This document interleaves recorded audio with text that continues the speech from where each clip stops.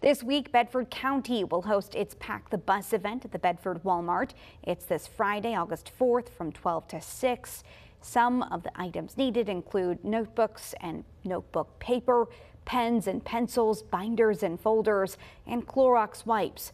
Monetary donations are also appreciated. Any family who may need access to the supplies can contact the Bedford County Department of Social Services. And you can also help the kids in Roanoke and Craig counties, as well as Roanoke City and Salem City schools. Their Load the Bus events are happening on the 4th through the 6th.